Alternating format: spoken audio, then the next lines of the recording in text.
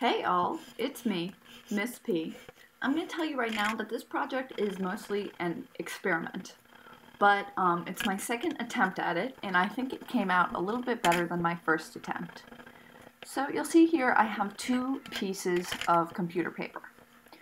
I set aside a square on one of the pieces of computer paper, and I'm just kind of squaring off an area on my paper that I'm going to fill with color. So you see I've got my crayons here, and I'm just coloring a bunch of squares. Now, these squares are going to end up being the lines, or the color for what we're going to make today. So I'm pressing pretty hard with my crayon. You can even see here where I'm coloring that brown, I got the indent of like a dent in my desk. So there's a nick in the wood, and you can even see that in my indent because I'm coloring pretty hard. Now, I used a lot of light colors when I was doing this, and I would recommend against that. I would use mostly dark colors, or even that scarlet color I'm using right now. It's a very bright, deep color, whereas, for example, some of the lighter pinks and like skin tones that I have, lighter skin tones, those won't show up as well.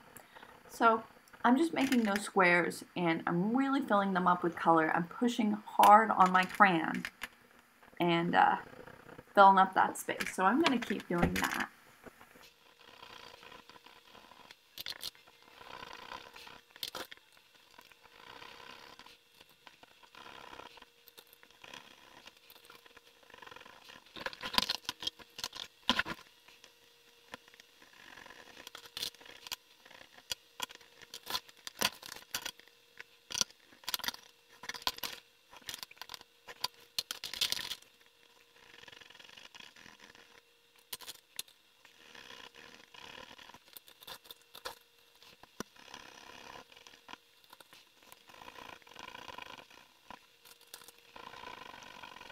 Alright, here we go. I am just about done with coloring in all of those squares, and I'm going to put my other piece of computer paper over top of my first piece of computer paper. I'm folding down the corners here so that I can easily remove the piece of paper if I want to, but it's sort of held secure with the other paper. And then I'm squaring off that same space that I covered with crayon. And now I'm going to start drawing. And I thought I'd do another winter pattern. So I'm drawing really, really hard here, as you can tell, and I am drawing a snowflake. The point here is to create a lot of spaces that are dark and colored, because those spaces my crayon is going to transfer to the back of my paper and create that pattern. So I'm drawing really dark here and creating some snowflakes out of hexagons mostly, and other symmetrical shapes that are the same on both sides. And don't be afraid to go outside of that square. It'll actually make the thing look more realistic, I think, if you go outside of the square and that part isn't done in crayon. But you can see I'm covering that whole part of my hat with color, so I can just get it nice and I can see all the colors that I spent so long putting in there. Doing the same with my mouth.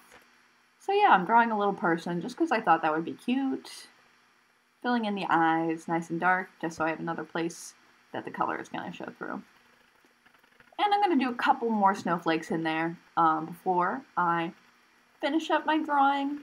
Coloring in my shirt. I'm hoping that'll show up nicely.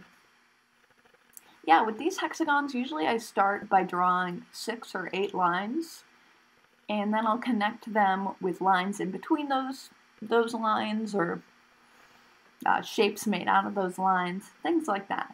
So this one I'm doing with 4, but then you can add more corners and make it 8 stars. You always want to go with even numbers for these snowflakes.